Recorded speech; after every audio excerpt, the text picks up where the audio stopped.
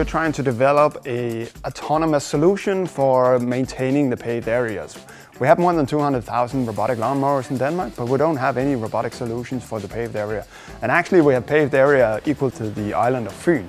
So there's a huge area to actually be handled, and it actually originated out of my own patios. They're completely infested with dandelions. I already had a robotic lawnmower, a robotic vacuum cleaner, so I just needed the robotic patio cleaner, but no one had made that, so I figured, hell, then I'll make it myself.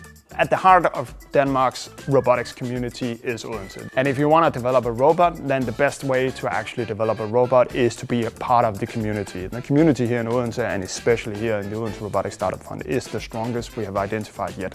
So of course we wanted to be part of that and expand upon the opportunities that comes out of this.